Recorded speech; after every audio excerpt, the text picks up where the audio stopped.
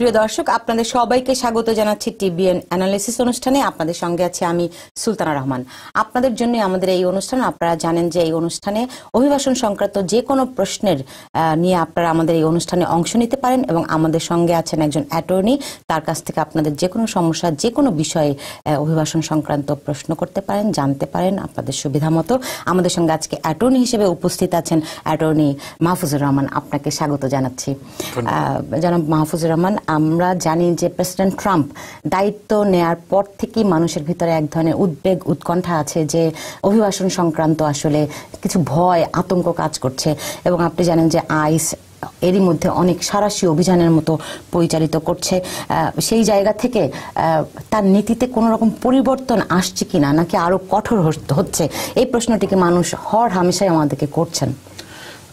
না, আমার মনে হয় না যে কোনো নীতিতে কোনো পরিবর্তন আসবে ভবিষ্যতে। আমাদের বর্তমান যে ট্রাম্প প্রশাসন, উনি কিন্তু খুব বেশ শক্ত হার্ড লাইনে আছেন। যেমন ওনার যে প্রস্তাবনা ছিল ভাই বোনের অ্যাপ্লিকেশন বন্ধ করে দেওয়া, যে ফ্যামিলি পিটিশনগুলো এক্সকিউজ করে দেওয়া, মানে সংকুচিত করে ফেলা, সেটার অবস্থানে কিন্তু এখনো আছে। যার ফলে আমরা ডেকার বিষয়ে কোনো কিন্তু আমরা বিল এখনো পাইনি।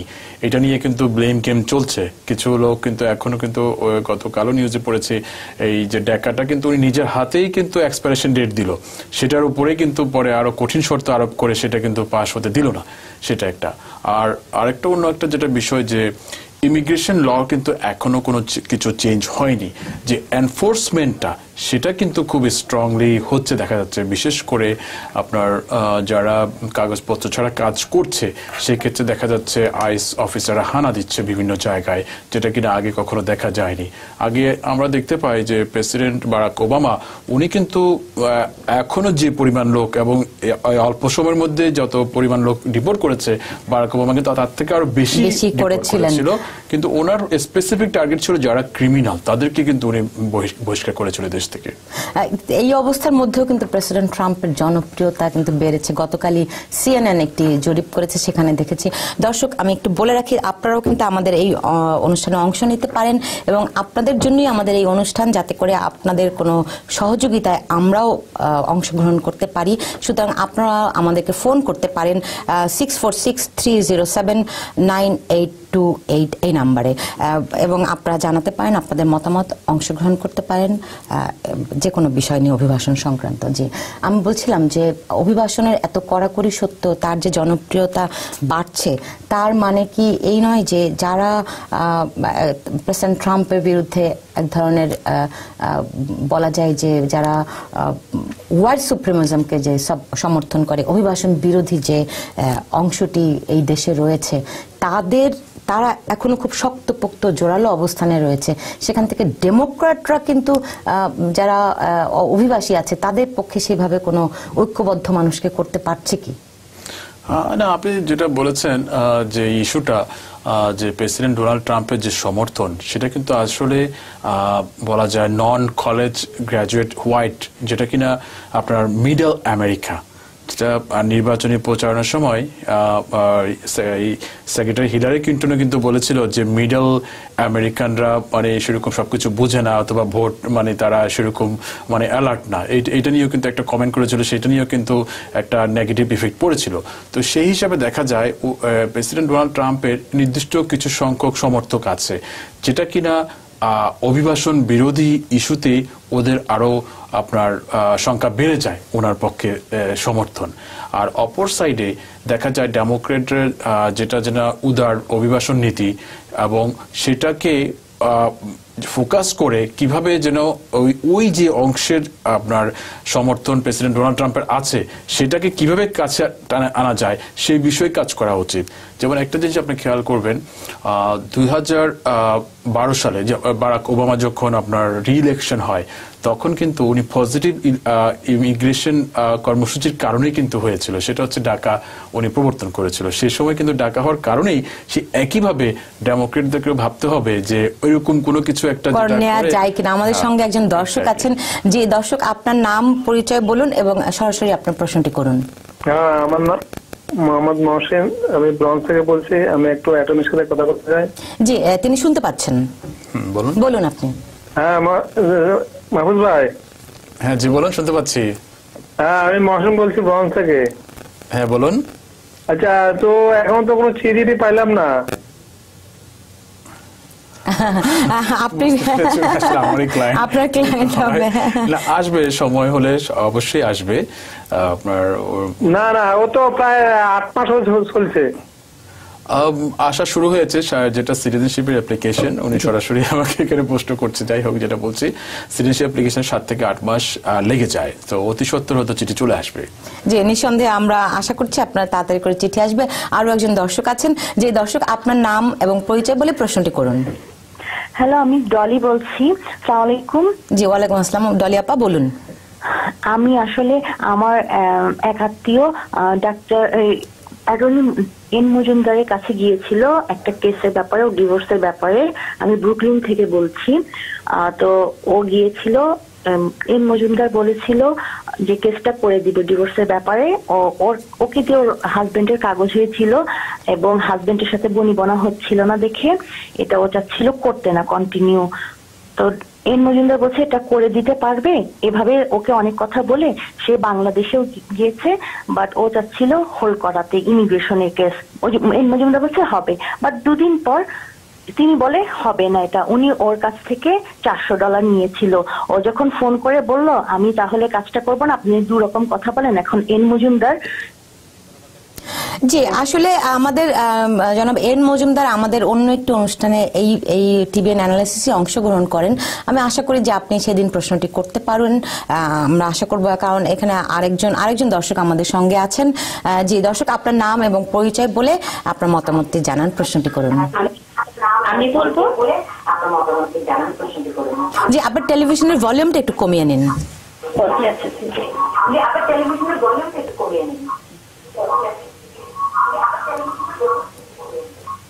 হ্যালো, জি বলুন। হ্যালো, আসসালামু আলাইকুম। ওয়ালাইকুম আসসালাম। আমি শিলা বলছি লং আইল্যান্ড থেকে। জি জি শিলা আপনি বলুন। জি, আমার প্রশ্ন হলো যে আপনার ভলিউমটা কমিয়ে নেন। জি আচ্ছা, আসসালামু আলাইকুম, আমার নাম শিলা, আমি লং আইল্যান্ড থেকে বলছিলাম। আমার প্রশ্ন হলো যে আমার ভাই উনি আসছিলেন আমেরিকা ঘোরার জন্য ওনার ওয়াইফ নিয়ে 2013-এর শেষের দিকে। তো ওনারা এসেছিলেন অবশ্য টুরিস্ট ভিসায়, কিন্তু আবার ঘুরে চলে গেছেন। তখন ওনার ওয়াইফ প্রেগনেন্ট ছিলেন, এখানে ওনার একটা ছেলে সন্তান হয়েছিল। তো উনি আবার নিয়ে চলে গেছেন। কিন্তু প্রশ্নটা হলো যে উনি কি এখন মানে এখানে আসতে চান, বা বাচ্চা তো ওনার এখানকার সিটিজেন, মানে এখানকার ওর পাসপোর্ট, সে কি এখানে লেখাপড়া করার জন্য বা কিছু একটা সুযোগ সুবিধা পেতে পারেন? জি জি শিলাপা বলুন।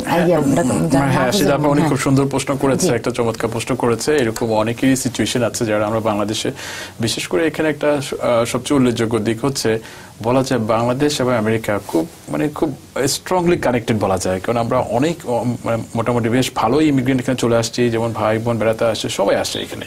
তো এই আসা যাওয়ার মধ্যেই কিন্তু এটা একটা ইনসিডেন্ট, যেখানে কিনা কোনো কাপল বেড়াতে আসলো, পাশাপাশি বেবি বর্ন হলো।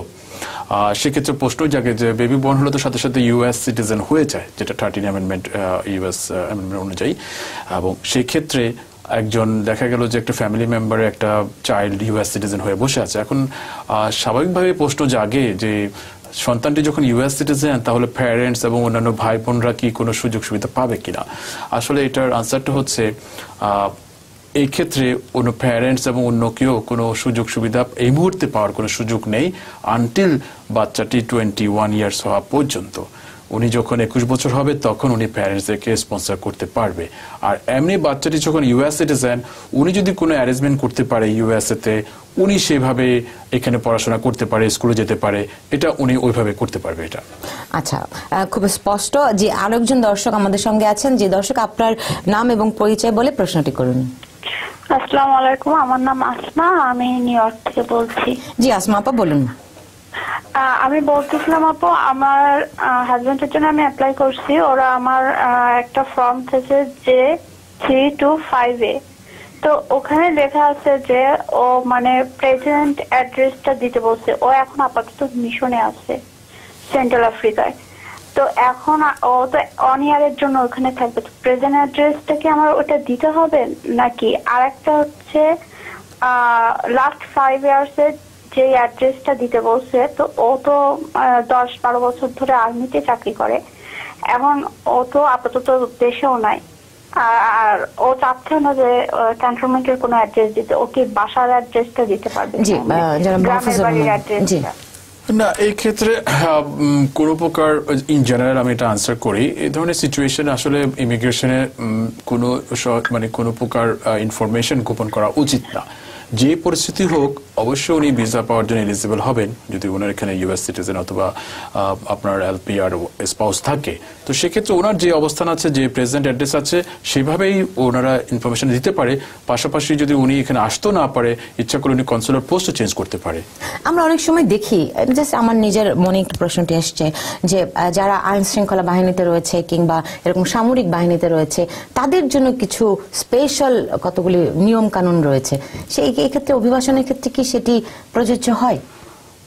না, আপনি এখানকার আইন শৃঙ্খলা বাহিনী বলছেন, যেমন ম্যারিন অথবা ইয়েতে আপনার সোলজারের অন্য যে কোনো দেশেরই সেনা কর্মকর্তারা যখন আরেকটি দেশে ভিসা নিতে যায় কিংবা অভিবাসী গ্রহণ করতে চায়, তখন তাদেরকে কতগুলি স্ট্রিক্ট ফর্মুলার মধ্যে দিয়ে যেতে হয়, ওটা আনসার করতে হয়। হ্যাঁ, সেটা ইউএস গভর্নমেন্ট অবশ্যই করে থাকে, কারণ কারো যদি সেরকম স্পেশাল কোনো দক্ষতা থাকে, যেমন যদি উনি যদি ডিফেন্সে অথবা কোনো সেরকম সামরিক বাহিনীর সাথে জড়িত থাকে, সেক্ষেত্রে তার কোনো স্পেশাল স্কিল থাকে, তো সেক্ষেত্রে তারা আলাদাভাবে স্ক্রুটিনাইজ করার চেষ্টা করে, কারণ ওইসব ব্যক্তিগুলো একটা স্পেশাল স্কিলধারী হলে তাদের একটা বিশেষভাবে চেক করতে হয়, কারণ ওরা ভয় পায় হয়তো ওরা অন্য কোনোভাবে কোনো কিছুর সাথে জড়িত আছে কিনা, সেই জন্যই বিশেষ করে ওটা দেখতে চায় ওরা। ওকে, আরো একজন দর্শক আমাদের সঙ্গে আছেন। জি দর্শক, আপনার নাম পরিচয় বলুন এবং আপনার প্রশ্নটি করুন।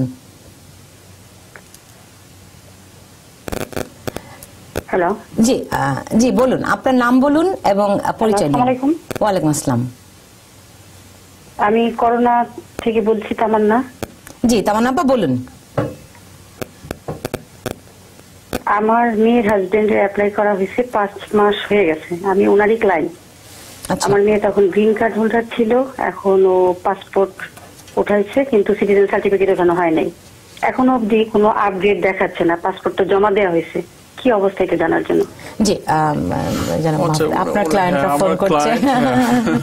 হ্যাঁ, সরাসরি কিন্তু আপনি ক্লায়েন্টদেরকে সময় দেন না? না, অবশ্যই আমার অফিস অলওয়েজ খোলা থাকে এবং সেরকম কোনো স্ট্রিক্ট কোনো আমার অ্যাপয়েন্টমেন্ট সিস্টেম নেই, যখন চায় আসতে পারে, 5 দিন খোলা থাকে অফিস। খুব ভালো লাগলো শুনে। হ্যাঁ, তো সেক্ষেত্রে ওর যেটা ওয়ারির যেটা, যে ওনার মেয়ের যেটা সিচুয়েশন হয়েছে, আমি বলি জিনিসটা ইন জেনারেল, এটা একটা লং ব্যাকগ্রাউন্ড। তবে উনি যেটা ওনার মেয়ে যখন গ্রিন কার্ড ধারী এবং ওনারা যখন ইউএস সিটিজেন হয়ে যায়, তখন কিন্তু ওনার মেয়ে অটোমেটিক কিন্তু সিটিজেন হয়ে গিয়েছিল। তো সেক্ষেত্রে দেখা যাচ্ছে ওনারা কিন্তু টাইম মতো আপনার যেটা সার্টিফিকেট অফ সিটিজেনশিপ সেটা অ্যাপ্লাই করেনি। ওনারা ট্রাই করেছিল আরেকজনের ভুল পরামর্শে, সেটা হচ্ছে আপনার N-400 বা রেগুলার পিটিশন করেছিল, যার ফলে আলটিমেটলি ওটা কেসটা ডিনাই করেছিল। ইন দি মিনটাইম উনি আমার কাছে এসেছে, তো ওনার মেয়ের জামার জন্য আমরা অ্যাপ্লাই করে দিয়েছি। আমরা অনেক সময় দেখি মানুষের কাছে সঠিক তথ্যটি না থাকার কারণে তারা বিভ্রান্ত হয়। সেজন্য আমার কাছে আসছে যে এটা এত বড় একটা ভুল পরামর্শের কারণে 1 বছর তারা লস করেছিল।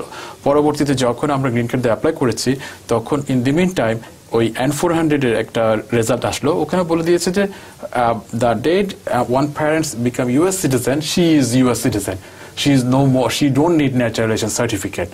সো আমি যথাযথ ওনাদেরকে অ্যাডভাইস করেছি যে you have to get citizenship proof, certificate of citizenship.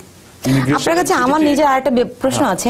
আমরা অনেক সময় অভিযোগ শুনি যে অ্যাটর্নিরা বিভিন্নভাবে সঠিক তথ্যটি ক্লায়েন্টদেরকে জানায় না। ক্লায়েন্টদের কাছে যে সমস্ত তথ্য তাদের নিজের দায়িত্বে রাখা দরকার, কেউ একটু বিপদে পড়লে সেই তথ্যগুলি, ফাইলটি অন্তত তার কাছে একটি কপি থাকা দরকার, কিন্তু অ্যাটর্নিরা অনেক সময় সেই ফাইলটি ক্লায়েন্টকে দেয় না। কেন দেয় না এটা আমি শুনবো, কিন্তু আমাদের সঙ্গে বেশ কয়েকজন দর্শক আছেন। যে দর্শক, আপনার নাম এবং পরিচয় বলে প্রশ্নটি করুন। আসসালামু আলাইকুম। ওয়ালাইকুম আসসালাম। আমার নাম রনি। আমি একটা প্রশ্ন অ্যাটর্নি সাহেবকে করতে চাই। সেটা হলো যে আমি আমার বাবা মার জন্য অ্যাপ্লাই করেছিলাম। এটার এফিডেভিট অফ সাপোর্ট ফিটা আমি 2 সপ্তাহ আগে জমা দিয়েছি। মানে এমবেসি ফেস করার জন্য কত দিনের মধ্যে আমার এমবেসি ফেসের সময়টা লাগতে পারে, এটা হলো আমার কোয়েশ্চেন আর কি। জি রনি ভাই, আপনাকে অনেক ধন্যবাদ। হ্যাঁ, এই সিচুয়েশনে অ্যাপিয়ার সাপোর্ট ফি জমা দেওয়ার পরে আরো একটা কাজ আছে, যেটা ইমিগ্রেশন ভিসা প্রসেসটা করতে হয়। সেক্ষেত্রে আবার আলাদা সেপারেট ফি দিতে হয়, পাশাপাশি স্পন্সর কাগজ জমা দিতেই হবে, পাশাপাশি নির্দিষ্ট ফর্ম আছে অনলাইনে, সেটা কমপ্লিট করে প্রয়োজনীয় কাগজপত্র সবকিছু রেডি করে আপনার ন্যাশনাল ভিসা সেন্টার পাঠাতে হয়। এই প্রসেসটা শেষ হতে আনুমানিক 3 থেকে 4 মাস লেগে যায়। এই সবকিছু তো অনলাইনেই দেখা যায়, তাই না? আমরা সেভাবে করে গ্রহণ করি সেই সুযোগ সুবিধাগুলো। প্রসেস আছে, তবে বেস্ট হচ্ছে অনেক সময় দেখা যায় ইজ ইজি। আমি এক কথা বলি, যেটা অনলাইনে দেখা যাচ্ছে একটা ইনস্ট্রাকশন, অনেকে আসে যে গুগল সার্চ করে কিছু পায়, কিন্তু দেখা যায় ইমিগ্রেশনের বিষয়টা অ্যাপারেন্টলি লুকস লাইক এত ইজি, কিন্তু আবার এত ইজি না। আমাদের সঙ্গে আরো একজন দর্শক আছেন। জি দর্শক, আপনার নাম এবং পরিচয় বলে প্রশ্নটি করুন। হ্যালো, আসসালামু আলাইকুম। আমার হ্যালো, জি বলুন। আপনার ফোন কাটলেন কেন? আমার কথা তো শেষ হয়নি, মজুমদারের কথা। আচ্ছা, আমরা বলেছি যে জনাব মজুমদার আমাদের আরেকদিন আমাদের সঙ্গে সরাসরি থাকেন, আপনি সেদিন ফোন করুন, তিনি নিঃসন্দেহে আপনার সরাসরি প্রশ্নের জবাব দিবেন। আমরা এরই সঙ্গে একটা বিরতিতে যাচ্ছি। দর্শক, আপনাদের আরো অনেক ফোন নিব, আপনাদের কথা শুনবো। আমরা একটা বিরতিতে যাচ্ছি, ফিরছি একটু পরেই। ফিরে এলাম, স্বাগত আরো একবার। দেখছেন টিবিএন অ্যানালিসিস। আমাদের সঙ্গে অ্যাটর্নি হিসেবে উপস্থিত আছেন মাহফুজুর রহমান। আপনাকে আরো একবার স্বাগত জানাচ্ছি এবং অসংখ্য ফোন আসছে। দর্শক, আপনাদেরকে একটু জানিয়ে রাখি যে আমাদের এই অনুষ্ঠানটি সবার জন্য, যার যেখানে সমস্যা আছে অভিবাসন সংক্রান্ত সেই বিষয় নিয়ে প্রশ্ন করার জন্য। আমাদের অ্যাটর্নিদের কাছে আপনারা নিঃসন্দেহে অনেক টাকা খরচ করে যান, তাদের ব্যক্তিগত এই অ্যাটর্নির সঙ্গে যাদের ব্যক্তিগত বিষয় রয়েছে, যখনই যেই অ্যাটর্নি হোক না কেন, আপনারা নিঃসন্দেহে সেইখানে খুব ইন্টেন্সিভ পরামর্শগুলি নিবেন, আমরা এই আশা করছি। দর্শক, আমাদের সঙ্গে কে আছেন, আপনার নাম এবং পরিচয় বলে প্রশ্নটি করুন।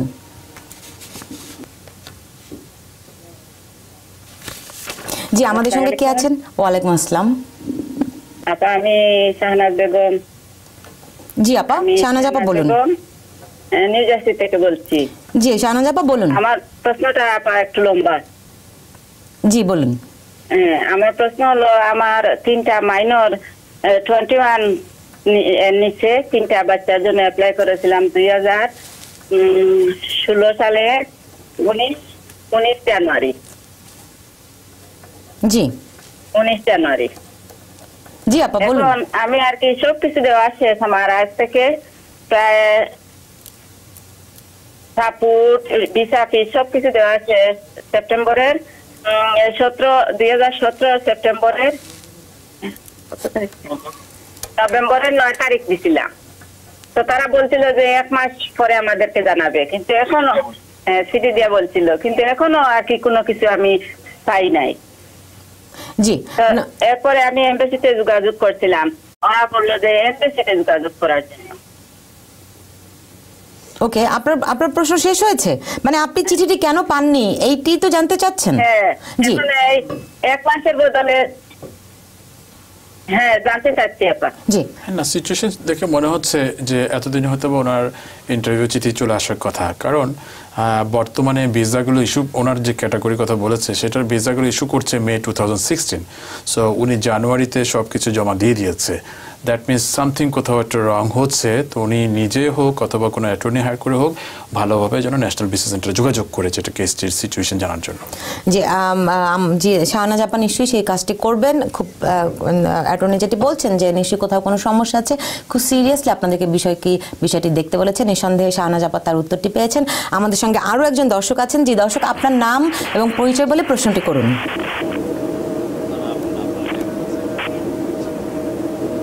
জি দর্শক, আমাদের সঙ্গে কে আছেন, আপনার নাম এবং পরিচয় বলে প্রশ্ন করুন। হ্যালো, আসসালামু আলাইকুম। ওয়ালাইকুম আসসালাম।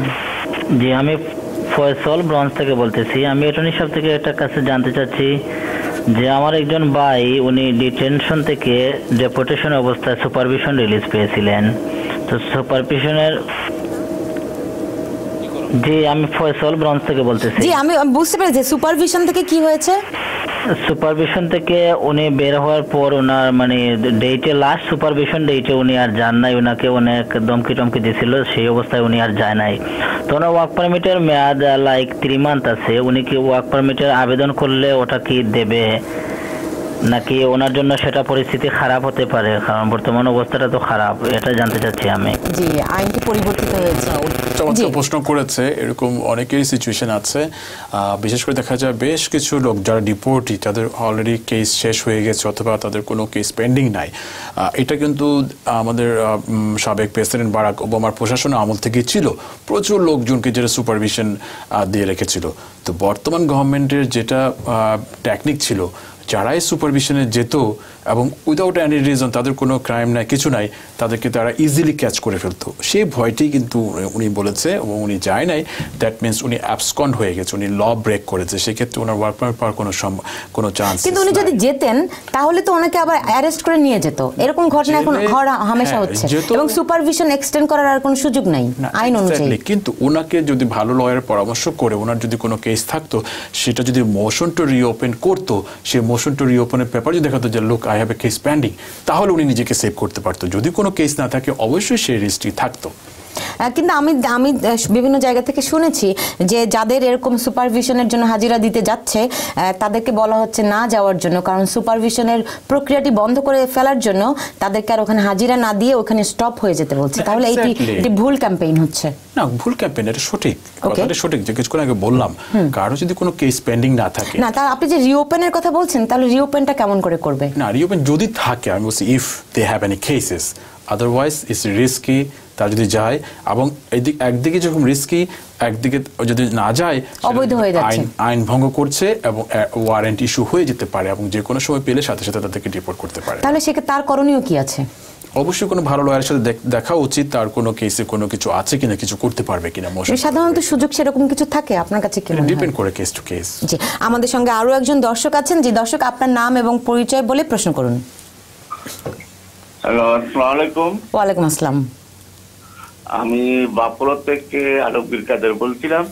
জি আলমগীর ভাই বলুন। আচ্ছা, আমার মেয়ে ক্যান্ডিডেট, ও তার শ্বশুর শাশুড়ির জন্য টুরিস্ট ভিসার জন্য অ্যাপ্লাই করছিল। তো টুরিস্ট ভিসার জন্য অ্যাপ্লাই করে তারা এম্বাসিতে উঠছে, কিন্তু তাদেরকে কোনো কাগজপত্র না দেখেই সরি বলে ওই একটা পেপার ধরায় ছাড়া দিচ্ছে। কোনো কাগজপত্র দেখে নাই, তাদেরকে কোনো আনসারও করে নাই, কোনো কিছুই করে নাই, এভাবে তাদেরকে ছেড়ে দিচ্ছে। এটা কিভাবে কেন করলো? আপনার মেয়ে কি এখানেই থাকেন? যে আমার মেয়ে আমেরিকাতে থাকে, সে আমেরিকার সিটিজেন, তার হাজবেন্ড আমেরিকাতে আজকে 1.5 বছর করে আছে। তো ওনার শ্বশুর শাশুড়ির বয়স কেমন? বয়স হচ্ছে 22 বছর। না, শ্বশুর শাশুড়ির বয়স কেমন? 50-60। জি, না, বুঝতে পেরেছেন ব্যাপারটা। এটা হচ্ছে পিওর আপনার visitor visa, tourist visa, B1 B2।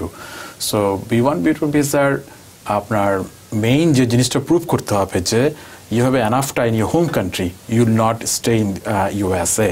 So ওই জিনিসটা প্রুভ করতে হবে। তো যখন কোনো অ্যাপ্লিক্যান্ট কাগজপত্র জমা দেয় অথবা অনলাইনে যে নির্দিষ্ট ফর্মটি আছে ওটা যখন কমপ্লিট করে, বেসিক্যালি আপনার এমবিসি ওটা একটা ওরা ধারণা করে ফেলতে পারে ওরা ভিসা দিবে কি দিবে না। আপনি যতই কাগজ নিয়ে যান এমবিসিতে ইন্টারভিউ দিন, ওরা কিন্তু একটা প্রি ডিসাইডেড একটা সিদ্ধান্ত থেকে থাকে। তো সেইটাই ঘটেছে ওনাদের ক্ষেত্রে। মানে আগে থেকে এমবাসি ডিসাইড করে রাখে যে আমি আজকে এতজনকে। না না, এতজন না, ওনাদের কেসের ক্রাইটেরিয়া এমন, হয়তোবা ওনাদের প্রোফাইল দেখে ওরা হয়তো ডিসাইড করেছে যে এই অ্যাপ্লিক্যান্ট হয়তোবা দেশে গেলে আর ফিরে আসবে না।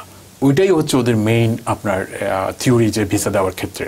তো সেক্ষেত্রে ওনাদেরকে স্ট্রংলি ওনাদের যে স্ট্রং টাইপ দেখাতে হবে, পাশাপাশি ফাইন্যান্সিয়াল ক্যাপাসিটি দেখাতে হবে, দিয়ে যদি অ্যাপ্লাই করে হয়তোবা চান্সেস আছে ভিসা পাওয়ার। জি, নিশ্চয়ই আলমগীর ভাই সেই চেষ্টা করবেন তার মেয়ের জন্য। আমাদের সঙ্গে আরো একজন দর্শক আছেন। জি দর্শক, আপনার নাম এবং পরিচয় বলে প্রশ্ন করুন। আসসালামু আলাইকুম। ওয়ালাইকুম আসসালাম। আমি অ্যাটর্নি সাহেবের সাথে একটু কথা বলতে চাই। জি, আপনার কথা শুনতে পাচ্ছি, আপনার নাম এবং পরিচয় বলুন। আমার নাম আকাশ এমডি, আমি ব্রুকলিন থেকে বলছিলাম। জি আকাশ ভাই, আপনি বলুন। আচ্ছা, আমার ছেলে আমেরিকান সিটিজেন, সে তার ওয়াইফের জন্য অ্যাপ্লিকেশন করছে এবং ভিসা ফি দিয়েছে এবং স্পন্সর কাগজপত্র সব মানে সাবমিট করা হয়েছে 2 মাস হলো। আর কতদিন লাগতে পারে একটু আইডিয়া নেওয়ার জন্য। জি, আপনাকে অনেক ধন্যবাদ।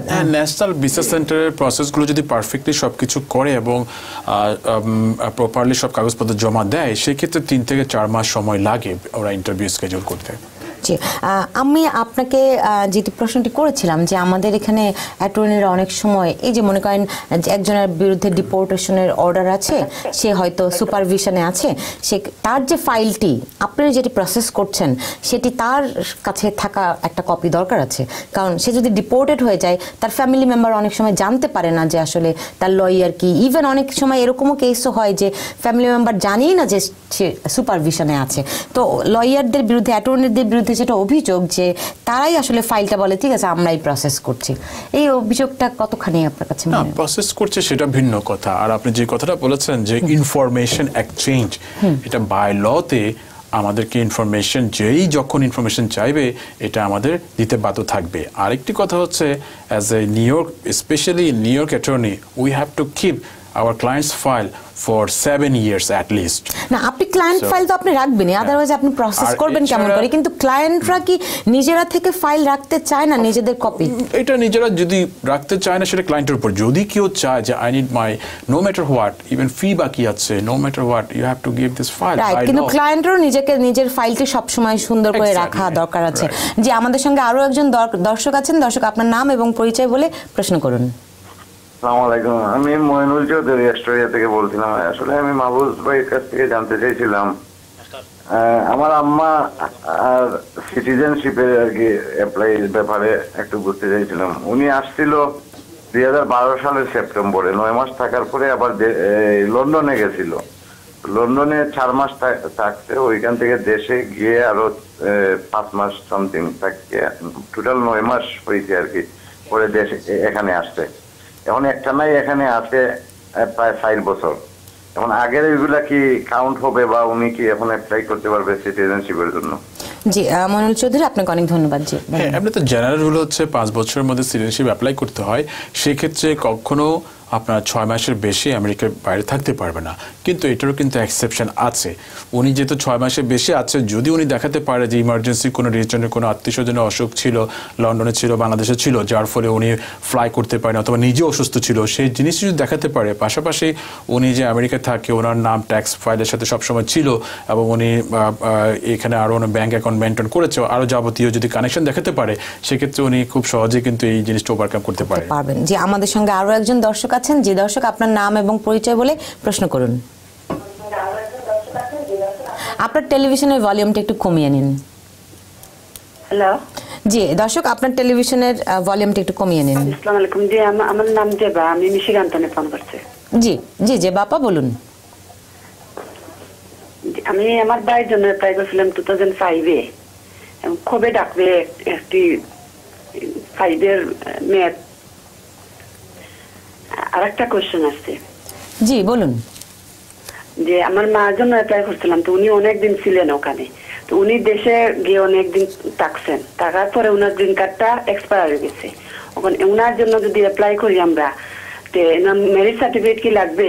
আর ম্যারেজ সার্টিফিকেট লাগলে উনি ম্যারেজ সার্টিফিকেটটা হারিয়ে ফেলেছেন এবং ওনার ডেটটাও মনে নেই, আমাদের কারো মনে নেই। জি, এবং এই অবস্থা আমরা কি করতে পারি? আপনার বাবাকে জীবিত আছে? জি আচ্ছা, বাবা জি উনি জীবিত আছেন, উনি সিটিজেন, তো উনি ওখানে চাচ্ছেন ওখানে আসতে, বাট উনাকে রেখে আসতে পারছেন না, দেশে কেউ নাই। জি জি, ভাই বোনের ক্ষেত্রে ওরা অনেক বয়স হয়ে গেছে ওদের, কারণ মনে নাই ওদের ম্যারেজ ডেট। ভাই বোনের অ্যাপ্লিকেশনের ক্ষেত্রে আপনারা এখন সেপ্টেম্বর 2004 এর ভিসাগুলো তারা ইস্যু করছে, তো ওনারা তো মে 2005, সেক্ষেত্রে অথবা 7-8 মাস লাগতে পারে ওনাদের প্রায়োরিটি আসতে। আর যখন ওনার বাবা মা দুজনে জীবিত আছে, যদি নতুন করে আবার ইমিগ্রেন্ট ভিসা ফাইল করতে যায়, অবশ্যই ম্যারেজ সার্টিফিকেট লাগবে, যেভাবে হোক এটা ওনাদেরকে সার্টিফাইড গ্রিন কার্ড এক্সপায়ার হয়ে গেলে পরে তখন কি প্রসেস আছে? সেক্ষেত্রে দুটো প্রসেস আছে। একটা হচ্ছে নতুন অ্যাপ্লাই করতে পারে, যেটা কিছুক্ষণ আগে বললাম, আর একটা হচ্ছে আপনি এটাকে SB1 ভিসা বলে, এটাকে returning residence. So they have to apply US embassy, ওখানে নির্দিষ্ট প্রসেস আছে সবকিছু, ওটা যদি স্যাটিসফাই করতে পারে এমবাসিকে দেন দে ক্যান ভিসা, ওই গ্রিন কার্ডের উপরেই কিন্তু তারা ভিসা নিয়ে আসতে পারে। ওকে, মানে একেবারে নতুন করে ফ্রেশ করতে পারে, আবার রিওপেন করতে পারে। হ্যাঁ, রিওপেন এক্স্যাক্টলি ওটার উপরে। আমাদের সঙ্গে আরো একজন দর্শক আছেন। দর্শক, আপনার নাম এবং পরিচয় বলে প্রশ্ন করুন। জি দর্শক, আমাদের সঙ্গে কে আছেন, আপনার নাম এবং পরিচয় বলুন। হ্যালো। জি বলুন। হ্যাঁ, আমি অ্যাটর্নি মাহফুজুর রহমানের সাথে কথা বলতে চাচ্ছি। জি, তিনি শুনতে পাচ্ছেন। আচ্ছা, আমি একটু মানে ভিন্ন প্রসঙ্গে একটু জানতে চাচ্ছি। সেটা হচ্ছে যে স্টুডেন্ট লোন সংক্রান্ত বিষয়ে আপনার কাছে কোনো পরামর্শ পাওয়া যাবে কিনা? না, ওই বিষয়ে তো আমরা ডিল করি না, যেহেতু আমি ওখানে স্টুডেন্ট ছিলাম, আমিও স্টুডেন্ট লোন নিয়েছি, সেই হিসাবে বলতে পারি যে এটা যদি লফুল পার্মানেন্ট রেসিডেন্স বা সিটিজেন হয়, এখানে ফ্যাপসা বলে ফেডারেল থেকে আপনার এজেন্সি আছে, এডুকেশন ডিপার্টমেন্ট থেকে লোন পাওয়া যায়। এছাড়াও স্টেট আপনার অনেক এজেন্সি আছে, ওখানেও পাওয়া যায়। তো এটা অনলাইনে যে কেউ এই ফ্যাপসাতে অ্যাপ্লাই করতে পারে। এটা অবশ্যই আপনার গ্রিন কার্ড হতে হবে, সিটিজেন হতে হবে। আমাদের সঙ্গে আরো একজন দর্শক আছেন। যে দর্শক, আপনার নাম এবং পরিচয় বলে প্রশ্ন করুন। দর্শক কে আছেন আমাদের সঙ্গে, আপনার নাম এবং পরিচয় বলুন, অ্যাটর্নি মাহফুজুর রহমান আপনার কথা শুনতে পাবে। হ্যালো, আসসালামু আলাইকুম। ওয়ালাইকুম আসসালাম, বলুন। অ্যাকচুয়ালি আমি আসলে একটা শর্ট কোশ্চেন করার জন্য কল করেছি। আমি নিউ জার্সি ক্যাপিটাল সিটি টেন্টন থেকে। জি, আমার ওয়াইফ আসছে এখানে 10-12 বছর হয়ে গেছে। আসলে সে কিন্তু সিটিজেনশিপের জন্য অ্যাপ্লাই করে নাই, বা সে এত ইন্টারেস্টেড না আর কি আসলে সিটিজেন নেওয়ার জন্য। তো এই ক্ষেত্রে মানে গ্রিন কার্ড দিয়ে মানে কি তার মায়ের জন্য কি অ্যাপ্লাই করা সম্ভব হবে? আর 10-12 বছর ধরে যে আছেন উনি গ্রিন কার্ড নিয়েই তো আছেন। গ্রিন কার্ড নিয়ে আছেন, সেই কার্ড কি আপনার মানে রিনিউ করেছেন এরকম? 10 বছর রিনিউ করেছেন? জি, হ্যাঁ। না, আসলে গ্রিন কার্ডধারী তাদের প্যারিসের জন্য ইমিগ্রেন্ট ভিসা পিটিশন করতে পারে না। সেটা আমি অনেকগুলো পর্বে বলেছি যে আপনার আমাদের যে আমরা যা সিটিজেন এবং গ্রিন কার্ডধারী তাদের রিলেটিভগুলো ডিফারেন্ট ভাবে ভাগ করা আছে ইউএস ইমিগ্রেশন ল অনুযায়ী। এটা গ্রিন কার্ডধারী প্যারেন্টস যেরকম প্যারেন্টস, আবার সিটিজেনের প্যারেন্টস একই প্যারেন্টস, কিন্তু সিটিজেন তার প্যারেন্টসকে স্পন্সর করতে পারছে, গ্রিন কার্ড তার প্যারেন্টসকে স্পন্সর করতে পারছে না, বিকজ অফ লতে সেটা অ্যালাউ করে না। জি জি, আমাদের সঙ্গে আরো একজন দর্শক আছেন। দর্শক, আপনার নাম এবং পরিচয় বলে প্রশ্ন করুন। আমার নাম আলম, আমি নিউ ইয়র্ক থেকে বলতেছি। জি আলম ভাই বলুন। আমি জানতে চাচ্ছি আমার বড় ভাই উনি অ্যাপ্লাই করেছেন, উনি গ্রিন কার্ড হোল্ডার, উনি অ্যাপ্লাই করেছেন তার স্ত্রী এবং বাচ্চার জন্য। আর প্রায় 7 মাস হয়ে গেছে, সাপোর্ট এবং ভিসা দেওয়া হয়ে গেছে, এখন পর্যন্ত কোনো চিঠি পাই নাই। আর কতদিন লাগতে পারে এর জন্য আমি জানতে চাচ্ছি। জি, ওটা দেখতে হবে উনি কবে অ্যাপ্লাই করেছিল। কিছুক্ষণ আমি যেটা বলেছিলাম যে গ্রিন কার্ডধারী স্পাউস তাদের যারা মে 2016 অ্যাপ্লাই করেছিল তাদের ভিসাগুলো এখন ইস্যু করছে। অনেক ক্ষেত্রে কিন্তু ইমিগ্রেশন 6 থেকে 1 বছর আগে কিন্তু ভিসা ফি এবং সব কাগজপত্র নিয়ে নেয়। তো সেক্ষেত্রে হয়তো 7 মাস অপেক্ষা করেছে। দ্যাট মিনস আমার মনে হয় এটা আপনার মে 16 পরে উনি অ্যাপ্লাই করেছে, যার ফলে ওনাকে ওয়েট করতে হবে প্রায়োরিটি ডেট আসা পর্যন্ত। যখনই আসবে তখনই কিন্তু ন্যাশনাল ভিসা সেন্টার ওদের সাথে যোগাযোগ করবে। জি, আমাদের সঙ্গে আরো একজন দর্শক আছেন। দর্শক, আপনার নাম এবং পরিচয় বলে প্রশ্ন করুন। দর্শক কে আছেন আমাদের সঙ্গে? হ্যালো, আসসালামু আলাইকুম। আমি আহসান বলছিলাম কুইন্স থেকে। জি আহসান ভাই বলুন। হ্যাঁ, আমার প্রশ্নটা হচ্ছে গত বছর 2016 মে মাসে আমার অ্যাসাইলাম কেসটা অ্যাপ্রুভ হয়েছিল। এখন আমার গ্রিন কার্ডে কি কোনো প্রতিবন্ধকতা আছে কিনা, এবং আমি কখন অ্যাকচুয়ালি গ্রিন কার্ডের জন্য অ্যাপ্লাই করব, এবং গ্রিন কার্ড যদি পাই আমি সেই ক্ষেত্রে আমি বাংলাদেশ ছাড়া অন্য কোনো দেশে আমি ট্রাভেল করতে পারবো কিনা? গ্রিন কার্ড পেলে নিঃসন্দেহে করতে পারবেন। অবশ্যই পারবে। আর রুলটা হচ্ছে যেদিনই আপনার অ্যাসাইলাম গ্রান্ট হবে, এটা ইউএসসিআইসি হোক অথবা যে করুক, যে ডেটে অ্যাসাইলাম গ্রান্ট হবে সেই ডেট থেকে ঠিক এক্স্যাক্টলি 12 মাস পরে উনি গ্রিন কার্ডের জন্য আবেদন করতে পারবে। সেটার প্রসেস হতেও প্রায় 10 থেকে 12 মাস লেগে যায়। আর গ্রিন কার্ড পেয়ে গেলে অবশ্যই উনি free to travel any country, কিন্তু সে যদি বাংলাদেশের যদি নাগরিক হয়ে থাকে, বাংলাদেশে যদি ফিয়ার অফ পারসিকিউশন থাকে, তাহলে অবভিয়াসলি উনি বাংলাদেশে যাওয়া ঠিক হবে না গ্রিন কার্ড নিয়ে।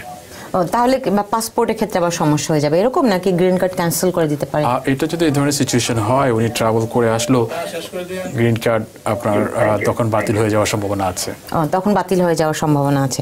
আচ্ছা, আপনাকে অনেক ধন্যবাদ। আমার নিজেরও অনেক প্রশ্ন ছিল, আউট অফ কিউরিওসিটি, নিশ্চয়ই আরেকদিন সুযোগ পেলে করব। আমাদের আরও অনেক দর্শক, সবার প্রশ্ন আসলে এত অল্প সময় নেওয়া সম্ভব না। অনেকের অভিবাসন সংক্রান্ত অনেক রকম প্রশ্ন থাকে, আপনি প্রায় এগুলি ফেস করেন। যারা মাহফুজুর রহমান, আপনাকে অনেক ধন্যবাদ আমাদের স্টুডিওতে আসার জন্য। দর্শক, আপনাদেরকে অনেক ধন্যবাদ আমাদের সঙ্গে থাকার জন্য।